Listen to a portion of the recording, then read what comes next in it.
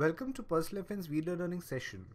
A nominee is the trustee of your assets to whom the mutual fund company, insurance company, and so on will transfer your funds in case of your unfortunate demise. But this does not mean that the nominee will always be the owner of your assets. The owner of your assets will be your legal heir as per your will, or if you have died intestate, that is in the absence of a will, the transmission would be as per the country's succession laws. In this video, PersonalFN will discuss who will be the beneficiary in case of different assets. Is your nominee the beneficiary of your assets? Let's take the first one, financial assets.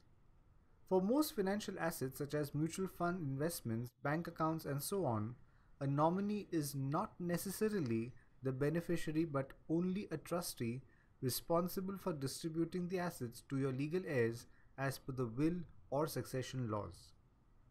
However, for some financial assets such as shares, debentures, or employees' provident fund, the nominee will be the owner of the assets after your death and not the legal heirs.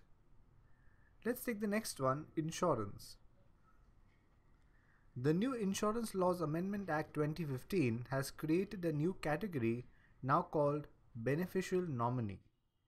If you nominate someone as your beneficial nominee, such nominee does not have to share insurance money with your legal heirs.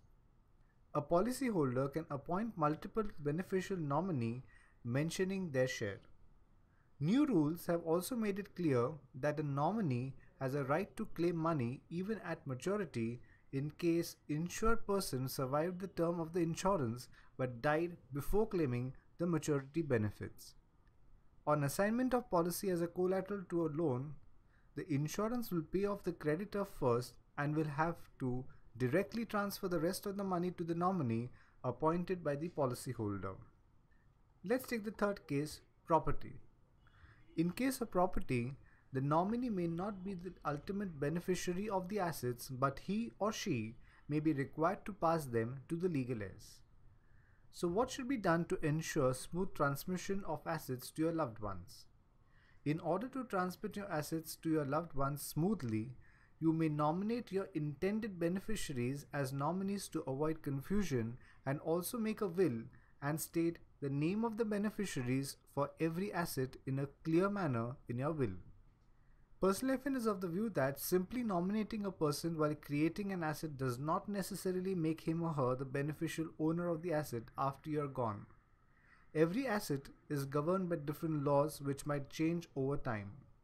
Thus, estate planning needs to be undertaken to ensure easy transmission of your wealth.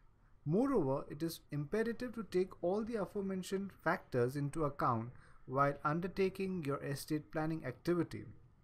Remember that this activity is an inherent part of the financial planning process and should be carried out the moment you create an asset, irrespective of your age and the size of the asset, and should be reviewed over time. Thank you for watching. To watch more videos from PersonalFN, subscribe to our YouTube channel now and do not forget to share below your feedback on this video.